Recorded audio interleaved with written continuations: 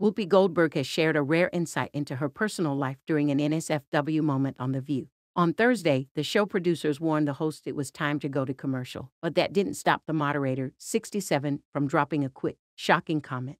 Whoopi introduced a hot topic during Thursday's The View about new research showing more people in their 50s are getting divorced than ever before. After her co-hosts shared their opinions on why this might be the case, the moderator got heated as she felt it all hit close to home. The 67-year-old said, "This idea that older people don't know how to get it on, how do you think we got here?" She then added adamantly, "We know what we're doing." Wanting to follow up on that, Sunny Hostin jumped in to say she had a question for Whoopi. "Quick, baby," the moderator told her as the music started playing to alert the host it was time to go to a commercial break. Sunny asked, "Do you go younger or older?" Whoopi smiled as she admitted, "Depends," before joking that she wasn't talking about the underwear brand. "We'll be right back," the moderator quickly said, smiling and raising her eyebrows cheekily as she sent the show to commercial. This isn't the first time Whoopi has opened up about her bedroom antics and her mission to make the general public aware that older women still have an active sex life.